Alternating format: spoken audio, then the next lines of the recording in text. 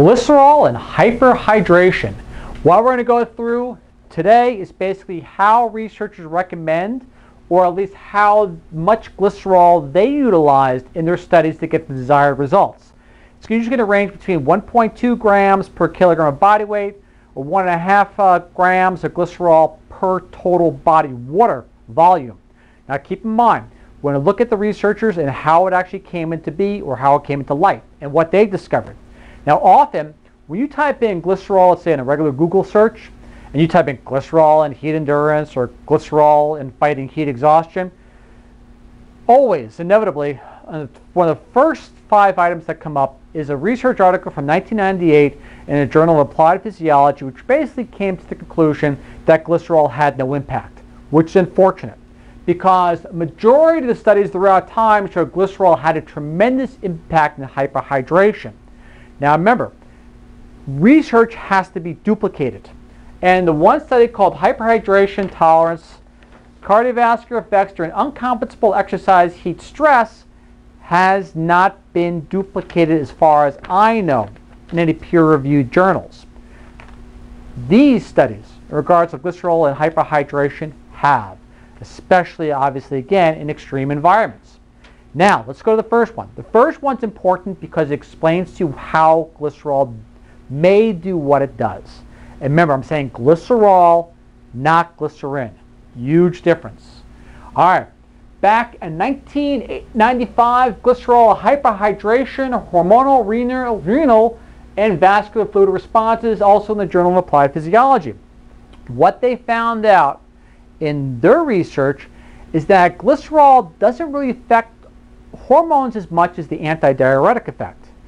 They came to the hypothesis that glycerol may impact water reabsorption to the kidneys, meaning your body holds and retains that water longer. Not like tortilla chip water or salty foods and things like that, but in the muscle and in the fluids itself. Now this is what happened. They went by the total body water volume and did 1.5 grams of glycerol per liter of total body water volume. The glycerol resulted in what they say greater retention. These are just individuals sitting around doing nothing. This is not people actually exercising.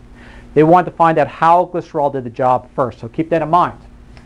What they found out after 3 hours, the glycerol group retained water, not in a bad way, 60% versus the water-only group only retained 32% of the fluids. So 60% water retention in the glycerol group, 32% water retention in the water-only group. And that's where they came to the conclusion it may work positively through the kidneys to help with water reabsorption. Again, glycerol, not glycerin. Which brings us to the next study back in 1987 through the Journal of Applied Physiology, saying hyperhydration with glycerol solutions. Now we come to more of how to take it when it comes to body weight, which is not going to be as accurate as total body water volume.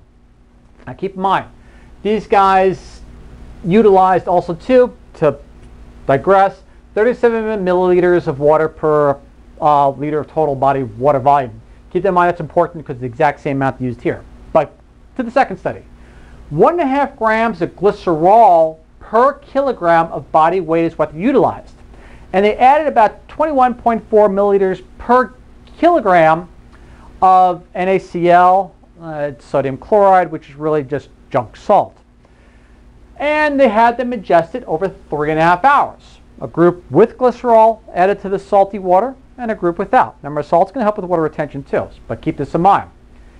Over the salt water only group, the plasma osmolality lasted for about 2 hours in the glycerol group. And they had decreased urine flow for about 4 hours. Keep the 4 hours in mind. That's what we're looking for about the average impact glycerol is going to help you in dealing with either extreme heat or extreme cold. So it helped with 4 hours, most likely through helping with water reabsorption. The researchers came to the conclusion that this produces hyperhydration for at least 4 hours. It's important because I know a lot of you guys that train hard and they're going to backcountry don't have the luxury of basically finding water.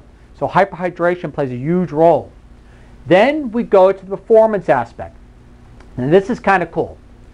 This was done in 2002, the International Journal of Sports Nutrition, Exercise, and Metabolism. the effect of glycerol hyperhydration on Olympic distance triathlon performance in high ambient temperatures, meaning it's really hot in scientific terms. So this is what they utilized. They went by kilogram of body weight. 1.2 grams of glycerin per kilogram of body weight for about 25 milliliters of water, 0.75 grams times the kilograms mixed in with a carb solution. So they mixed their glycerol with the carb solution, which may help the impact. The carb solution in this study was Gatorade. So take it for what it's worth. They had them drink the glycerol substance or fluid over 60 minutes. So they had them drink it slowly. 2 hours prior to the event. Not 1 hour prior to this one study that was found to be ineffective, but 2 hours prior to the event. And basically what they called OTT training, they ran a triathlon again in high temperatures. Now here's where the performance advantage came out. They had a placebo group which just did water with water with a carbohydrate solution with no glycerol. And of course they had the glycerol group. In the high temperatures, the glycerol group only was penalized about 1.5 minutes in performance.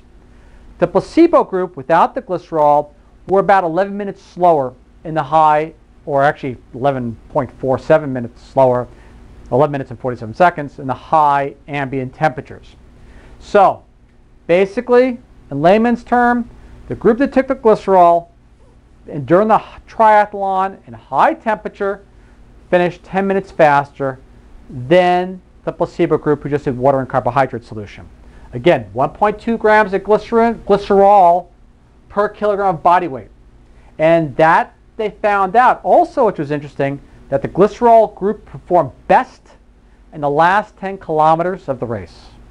So maybe through the hyperhydration and going that much further because the placebo group would have been dehydrated by that time, but the glycerol group being hyperhydrated had a distinct advantage, especially in high ambient temperatures or hot.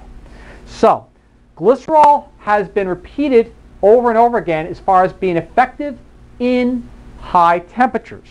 Now the one interesting study also as far as extremes and cold was published in 2005 Journal of Applied Physiology called Glycerol Hyperhydration Physiological Responses During Cold Air Exposure, otherwise known as CAE, cold air exposure.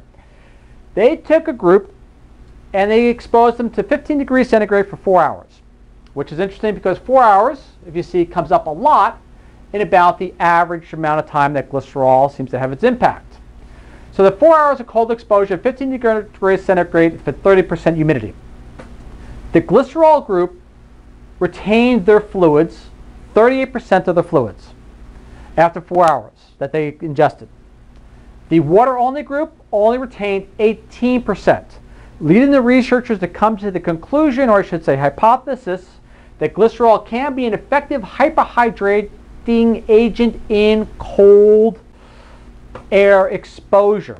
Now what they did again, they used 37 milliliters of water per liter of total body water volume. So that 37 milliliters that you see come up that you used in the first study here came up here again. And 37 milliliters, it comes out to about, if you look at it, it's about 1.5 liters of solution. So the average individual, probably anywhere from 60-65% body water, 70 kilogram adult is going to be in about 42 liters of water volume. And basically, it's going to come out to about 1.5 liters of solution, or that much glycerol added to whatever they're drinking. Now keep in mind also too, for those in metrics, 150-pound man will weigh about 68 kilograms, which means the average individual, when looking at a certain amount of glycerol, is going to be taking about 102 grams of glycerol. Sounds like a lot, but let's put it in perspective. 48-ounce soda has up to about 128 grams of sugar. So 102 grams of glycerol, which is very sweet tasting, compared to 128 grams of sugar, well, that gives you the idea as far as how it weighs out with things in the normal world. So in conclusion, the research tends to validate over and over again that glycerol does have a very positive effect on hyperhydration. We did not go into how it may lower heart rate, how it may reduce core body temperature. We didn't want to get involved in that, but if you'd like me to, I can. But as far as its hyperhydrating effect in temperature extremes, whether it be hot or cold, it seems to be pretty well validated. If you want to research it yourself, seriously, one of my favorite research sites out of all is PubMed, the U.S. National Library of Medicine of National Institutes of Health. Just type in glycerol and heat and just keep on following those links you'll see on the right column. And read the reviews. It's eye-opening. You're probably only going to get the abstracts. You're not going to get into the real detail of the full text, but still, it will do a lot to validate and build your confidence in glycerol. One of my favorite supplements. Helps me go a long time in high heat. Thanks once again. Ralph Turchiano, signing off.